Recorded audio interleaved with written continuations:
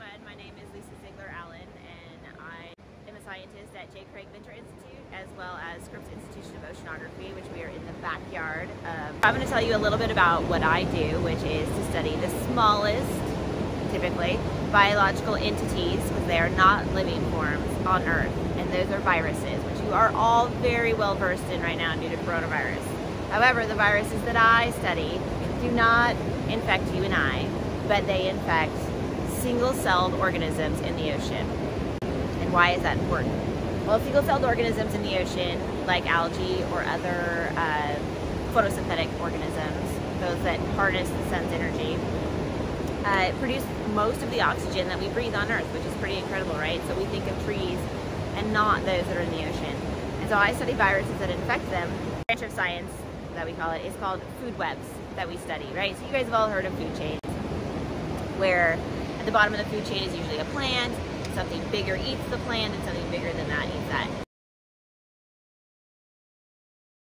But really what occurs is it's this mesh of like a food web, like a web, a spider's web, of all these different organisms coming together and interacting with one another. And that interaction and the study of that interaction is also has another term called ecology.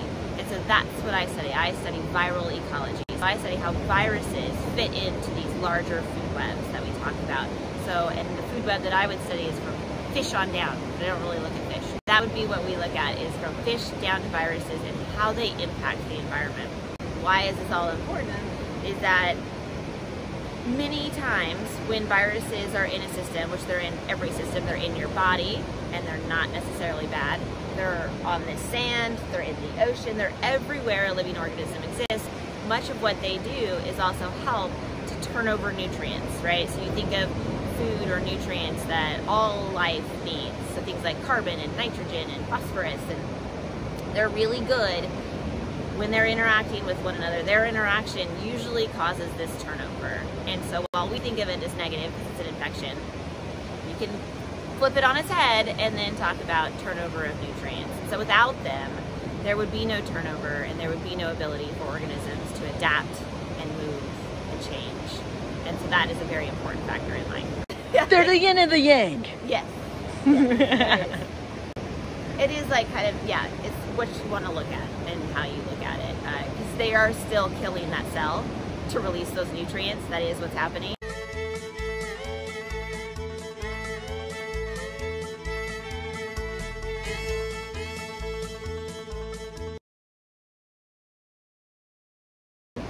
However, when we're talking about single-celled organisms and populations, that's a whole nother, all kinds of terms and theories for this, but one may help the others. And this happens a lot, especially with bacteria and single-celled algae, because one might help the whole population or the whole community by taking that virus, releasing their nutrients, turning over. The really interesting thing that I love and that we're getting more and more into is the study of these food webs next to each other. So you can go out in the ocean, and let's say I go right here off this rock, and then I go right there off the pier. That's how close they are. They can be completely different food webs, more or less. You can have it in that close range, and it's due to the filaments and the way the water is moving and what organisms are kind of riding on that filament. And so that's what we also study, is how communities, so now we're moving from just talking about one organism into all the organisms that are present in a sample. We call that a community.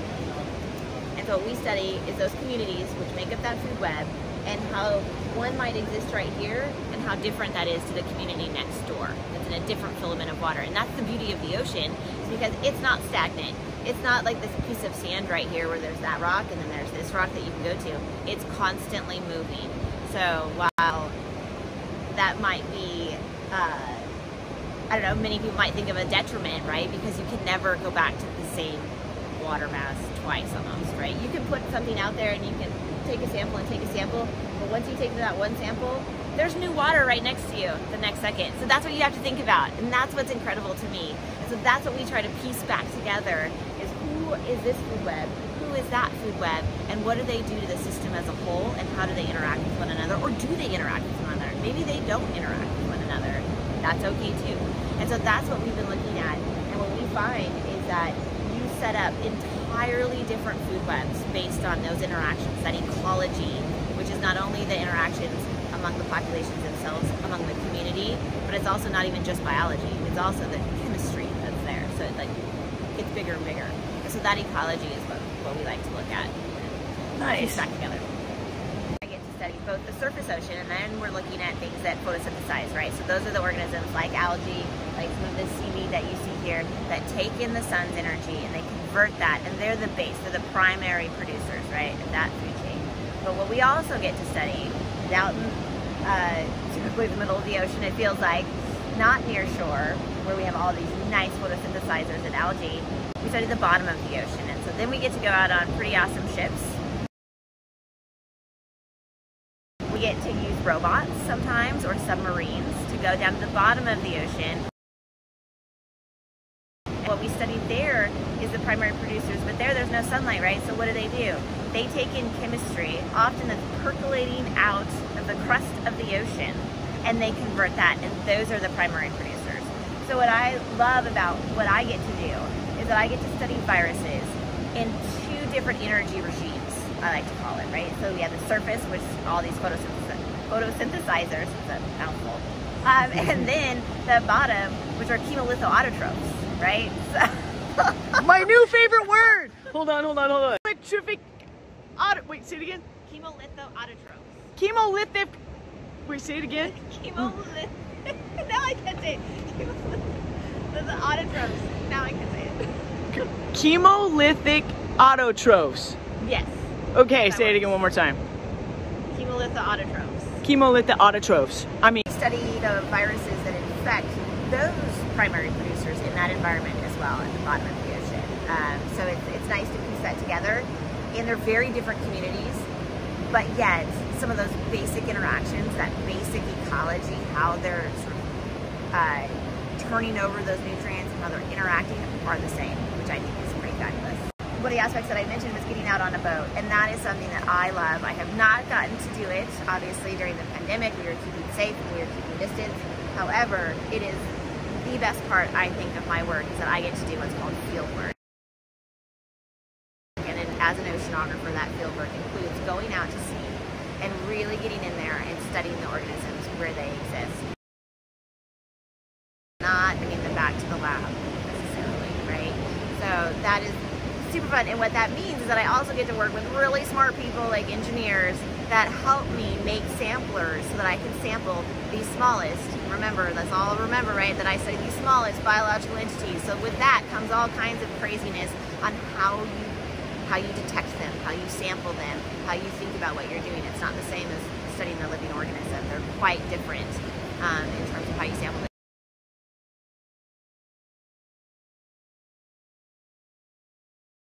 So I get the fun job of interacting with engineers that help me learn how to create something better so that I can see them in their habitat. So I've been on actually a lot of different ships. So one of them, fun, right, is the Falcor with Schmidt Ocean Institute, and that was working on deep sea biology. So again, going down, and so in this case, one thing that I didn't mention is that what we call them are hydrothermal vents. So these are areas where a lot of times when you go down, which I have been down in a submarine, it's amazing. I was on the Alvin, which was on the Atlantis, RV Atlantis, which is a different ship. However, so when you go down there, it's almost like being on Mars. It just looks dark. There's usually a lot of really like gray, black rock. Every once in a while you'll see usually a weird fish, which Ben Frabel would be able to identify, which I can't. Maybe an octopus, some other things. And then all of a sudden you come around the corner and where there's underwater volcanoes, right? So this is where all that chemistry is percolating up.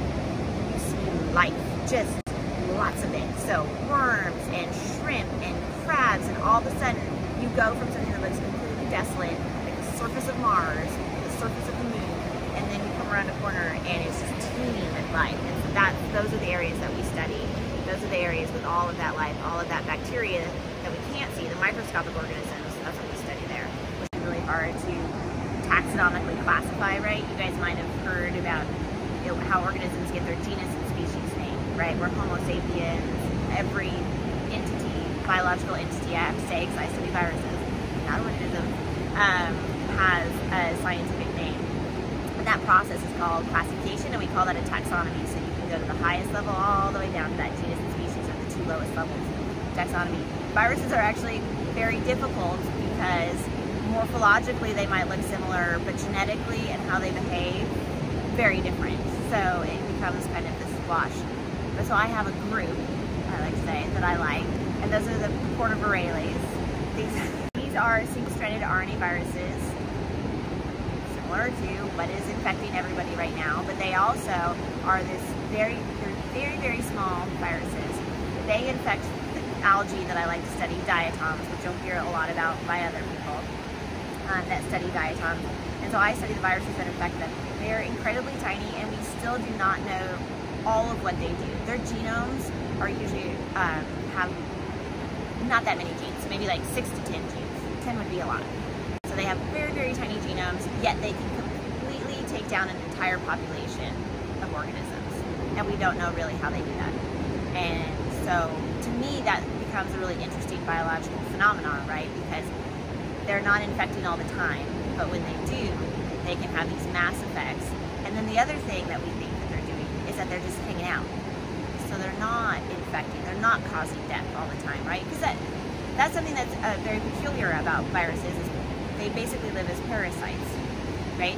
And so they can't take down all of their hosts. Otherwise, what would they do? Because they don't live. They can't replicate. They cannot create their own, what we call progeny, without a host. And so they can't just take everybody out, right? Yeah. So it's very interesting, that cycle that exists between them and how they adapt and how the host adapts. And when you have these really tiny viruses, to me, that becomes fun to look at, because we don't really know what they're doing. How are they doing it? How are they interacting inside the cell?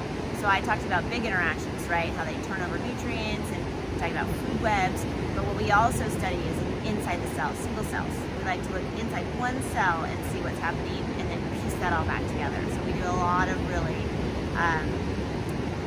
use a lot of really cool tiny technology, microfluidics we call it, to get one cell at a time, and then we sequence everything in there so that we can see the virus and we can see what the host is doing at that time.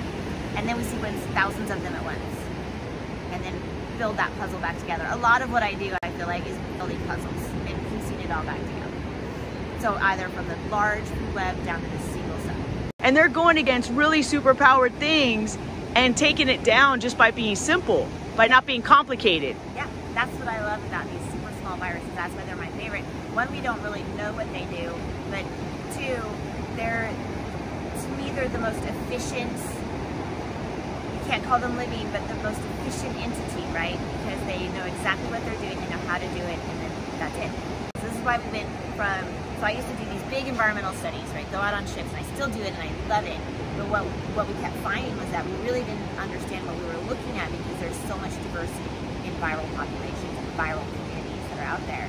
And one of those reasons is that even within a cell, so now we've gone all the way down to one infection within a cell, the diversity, the genetic diversity among the viral population within that cell is still huge, because they're sampling even at that single infection within a single cell. So you can have all these different genomes that are different, this genetic diversity that's different within one cell of one infection. And then if you blow that up into the population, you blow that up again into the next infection, it just gets bigger and bigger and bigger. And so that adaptation and that ability to sample their own genetic diversity, to me, is amazing and phenomenal. And I don't know how they do it, and I think that is what keeps me so curious about them. So how long is a typical life cycle of like a virus? So that, because that helps you, because their life cycle helps, right? If it's a short life cycle, you could look at many generations really fast, right? Right, and so that is one beauty of studying. So I study viruses that infect diatoms, which are single-celled, eukaryotic, right? So we're eukaryotic, we're eukaryotes. And so these are single-celled eukaryotes. So to me, and the viruses are very similar to like coronavirus or other viruses that infect us.